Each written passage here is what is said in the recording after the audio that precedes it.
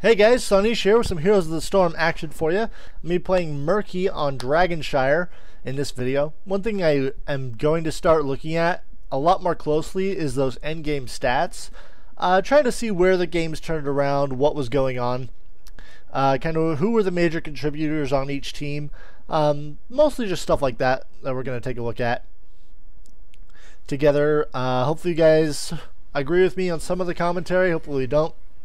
If you don't, that's okay. Just tell me what you were thinking in the comments. I would really love to hear the feedback on what we can do. And let's take a look at our teams here in just a second.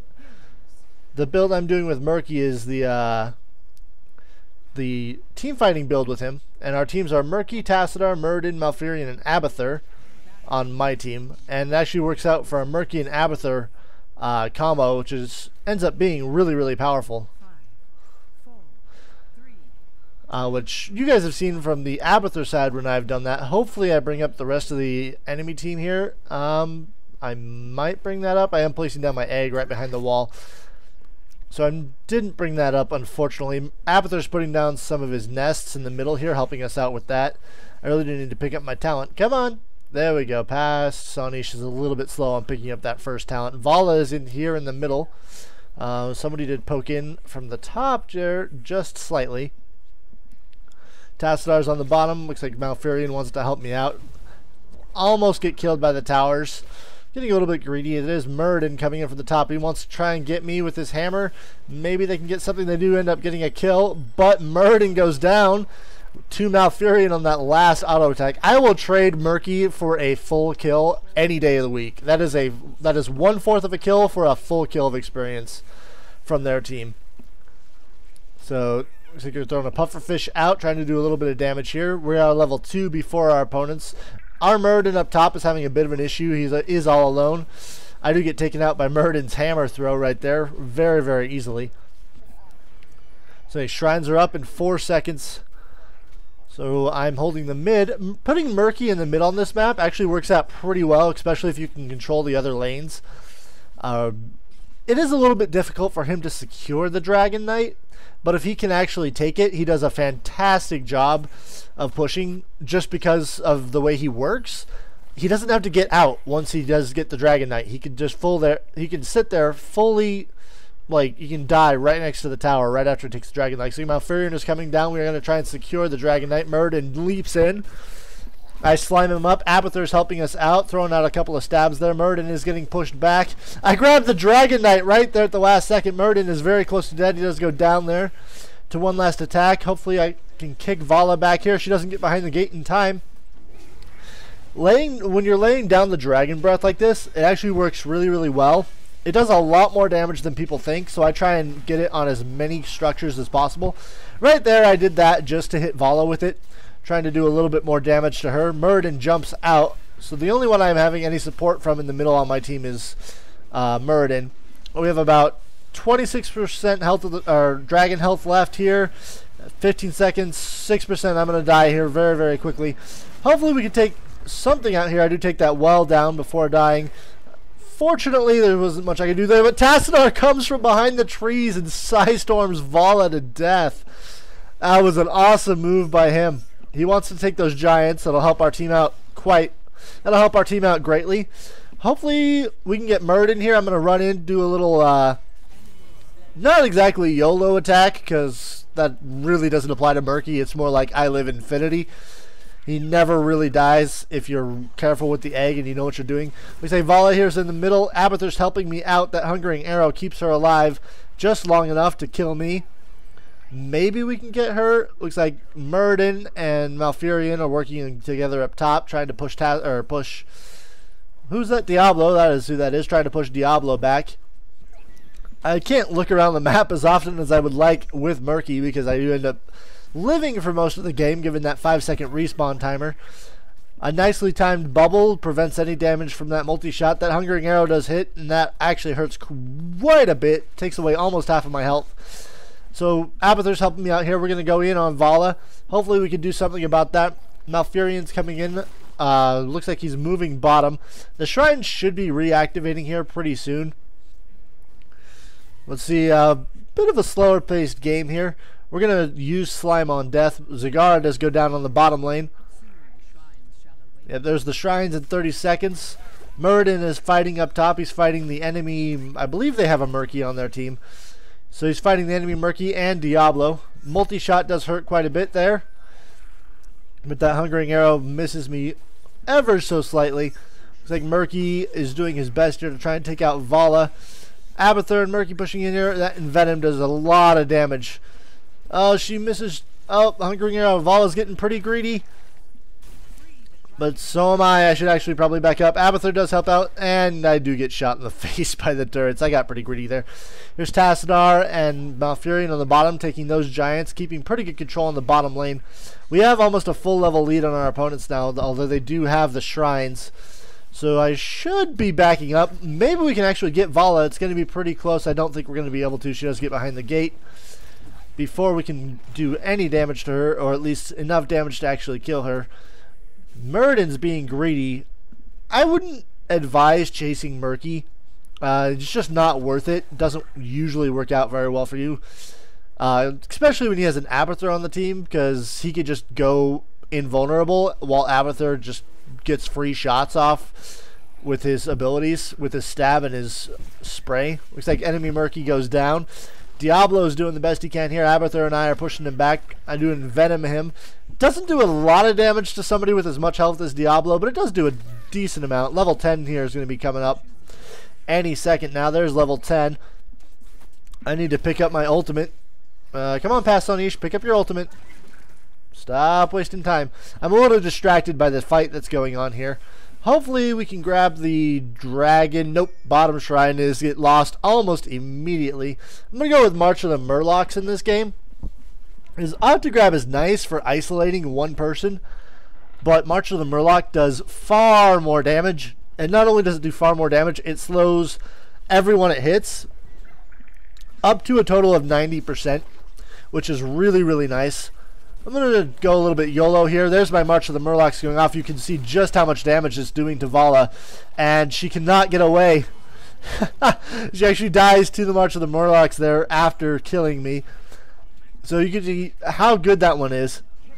Just because they do almost no damage. I need to get up here, prevent this shrine from, or the Dragon Knight from being taken until we can secure a shrine along the bottom. Hopefully Malfurion can... Oh, ooh, little catch in my throat. Sorry about that. Hopefully Malfurion can secure this top shrine, although Malfurion against Diablo, probably not going to go very well for him. So Diablo is going to be able to push that back, no problem. Murky is out. Looks like he actually has his egg somewhere on our side of the map.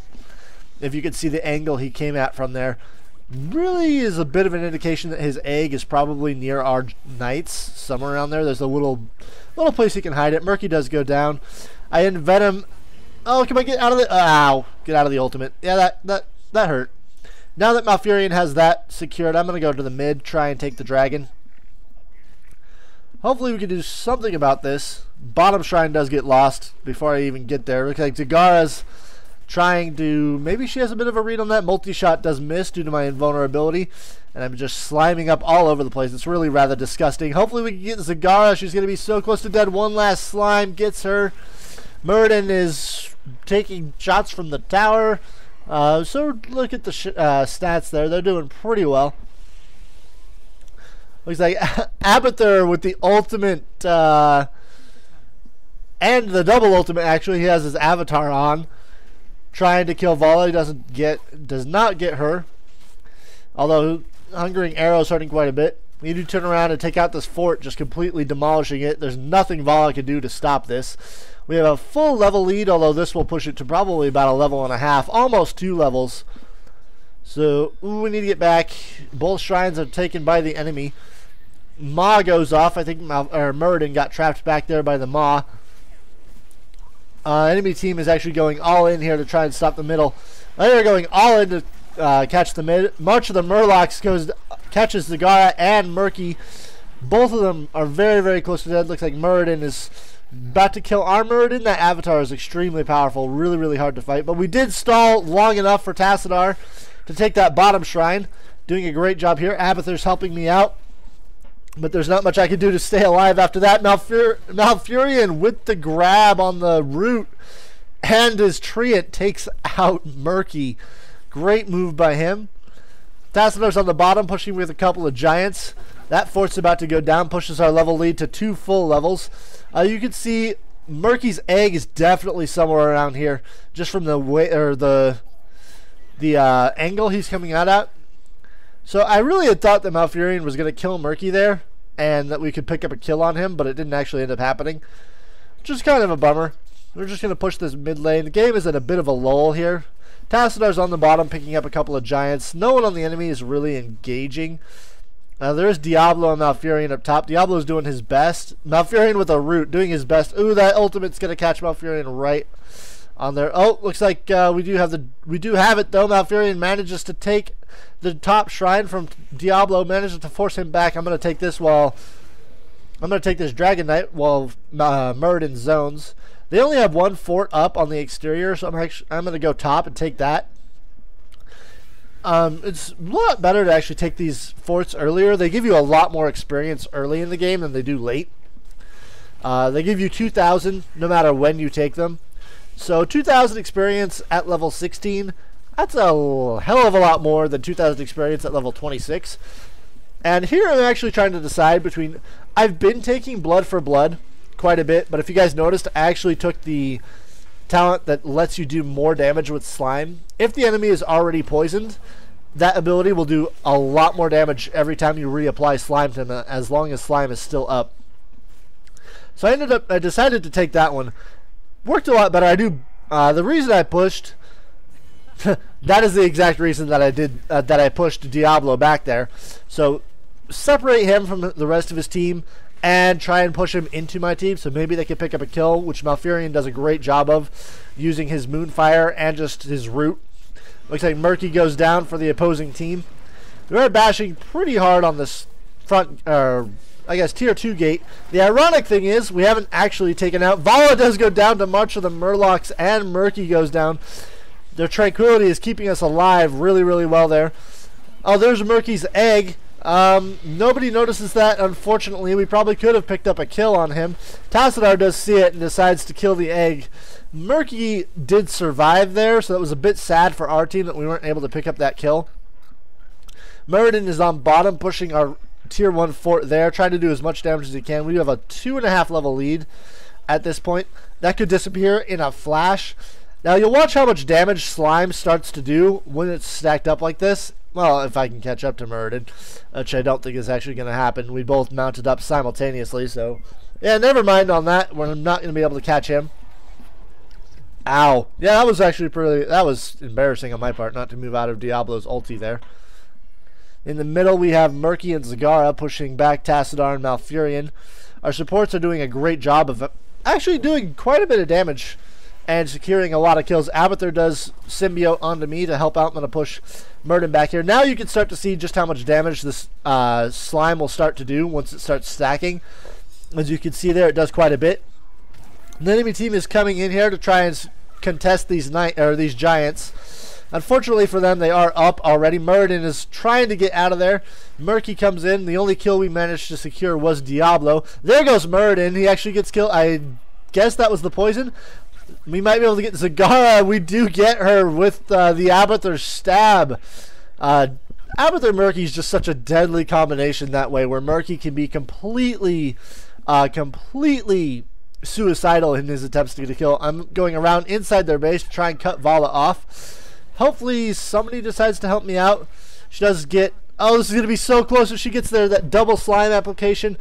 I believe she is going to get into the fountain. Oh, she gets in there with just seconds to spare on her life. If she had been just a little bit further out of the base, we probably could have gotten there. If somebody had been, I don't know, a little bit more. If Malfurion had just gotten one more auto attack off, we could have killed Vala there quite easily. So Tassadar's moving top to try and secure that shrine. He did a great job of sending the knights top to put pressure on the enemy team. I'm going to send the Murlocs in here to try and do as much damage as they can. I'm really not going to be able to hold this. I do have Abathur helping me out, but 3 members of their team just decided to come mid and kind of YOLO that.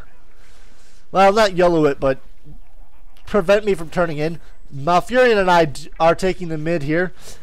Abathur, or not Abathur, but Muradin should go down. Abathur's helping me out here.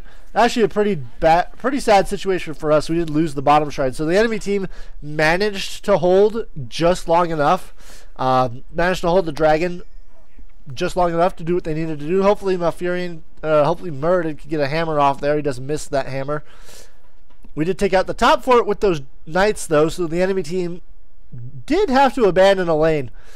They weren't able to spare anyone to hold off those knights on the top, so they basically got their free reign on taking that top fort, or that top keep, while they had to try and prevent us from taking the dragon knight. So if you can really push 2 lanes simultaneously in this game, it is very, very powerful. Those mercenaries will do much more damage than anyone can really anticipate. Zagara and I do go down there. You saw how much that reapplication of the slime did. Muradin's taking the dragon here. It'll be really nice for him. Enemy Murky tries to go in and is just a second too late on getting that off. Hopefully we can get him down. He's trying to do as much damage to Muradin as he can here. Try and prevent our Dragon Knight from pushing really heavily. Looks like there are 3 enemies on the bottom lane. We have Diablo, Muradin, and who else do we have down there? Or maybe it's only 2. Maybe it's only Diablo and Muradin. No, it is Vala. Vala is down there too. So our dragon is pushing mid. 3 of their team are out of position, and the only one that's actually down there is Murky to try and stop him because Zagara is dead. So the enemy team would probably be better served by falling back and trying to do. There we go. Muradin does Hearthstone back. We have our ultimates now. Hopefully I can do something to Diablo here. Come on, get your march off. Oh, he picks me up right as I try and do that, and that's kind of a bummer. Vala ends up killing me with Diablo picking me up. I think that they have all Hearthstoned back. At least I believe they have. Muradin is now in a 3-on-1 situation. That's never good for him. I'm going to put up March of the Murlocs here right into the middle. Prevent anyone from really turning around. Muradin should just be running away. Just getting out of there. Vala does go down though. She's basically dead. She is really, really poisoned. Muradin really should have just run away. The reason I put down that march was to help him get out of there. He does have his avatar, which will help keep him alive. Might actually keep him alive for the whole game. He's chasing down enemy Muradin. I don't think any. Oh, Muradin's second wind kicks in there, heals him up. We might be able to get Diablo. Murky is going to die. I am also going to die, but Diablo dies as well in the mid fort. Mid keep actually did go down. Let's take a look at this right now. Well, okay, we'll talk about the full stats at the end of the game. I really wish I could look at them in game, but like I said, this is a pre-recorded cast that I did, so I don't have any control over what's happening in the game at the moment. So Zagara is moving out here. Hammer from Muradin to slow her down, and Abathur's stab and my slime finishes the job. That just does not sound right. Abathur stabs and I slime. Okay, yeah, we're gonna moving on from the awkward innuendo. Oh, it looks like our Muradin did get octa-grabbed. Unfortunately, that did not work out very well for him. Let's get Muradin. Let's get Muradin. It's gonna be so close, but he gets behind the fort. Saves himself. Murky's throwing down his puffer fish all over the place, and we might be able to get Vala here. No, I'm definitely gonna die, but we did get the enemy Murky. Come on, somebody get Vala. We have 6. We actually have 5 giants pushing the bottom lane, which is gonna work out really well for our team, especially if this team fight in the middle continues to happen and that goes unchecked by the enemy team.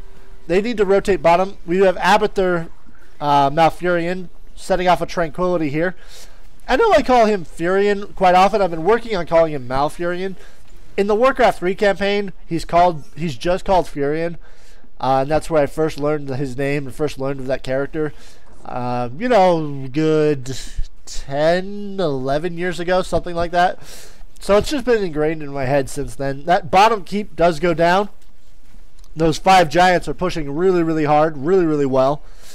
The enemy team finally decides to clean those up, which I can't really blame them. It ended up, you know, there was a big team fight in the middle or save the keep. Most people are going to go for the team fight. It's just more fun.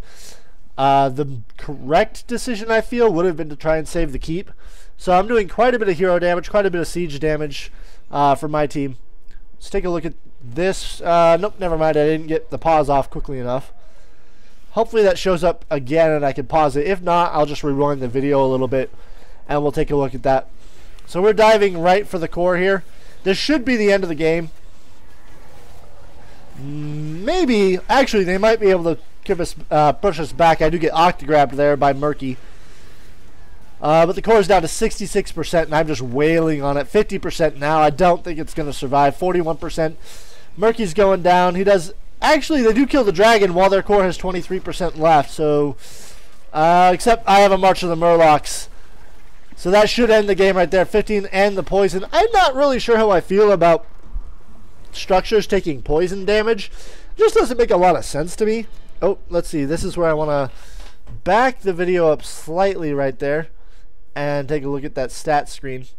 Just a couple of seconds. Nope, not that far. Right here should do. And that March of the Murlocs goes off, and just 1 second I'll pull up the stat screen as soon as we get there. And pause. Okay, so let's take a look at what's going on here. On my team you have, so the enemy team we ended up fighting was Diablo, Val, Murden, Zagara, and Murky. Takedowns are vastly skewed into my team's favor. Murden is actually 6/5 of the enemy team's kills. So let's look at what we were doing here. So we have Malfurion and myself with 49 hero damage, or 49,000 hero damage. That's a little bit odd to see Malfurion with that much, especially when we have a Tassadar on the team and an Abathur. But all in all, pretty balanced all around. Malfurion with 44,000 healing. So I would probably call Malfurion our MVP here. Decent amount of siege damage, very high on the hero damage. He's really spamming that Moonfire. And then healing 44,000, really keeping us alive. Because if you look at, well, we pretty much just dominated the enemy team and all. Only Vala on the enemy team is even comparable to our team in hero damage. I guess Murden did. Our Murden did get outplayed a little bit by theirs. He's got a little bit less healing, little more XP contribution, but that's to be expected given the level discrepancies between the two teams.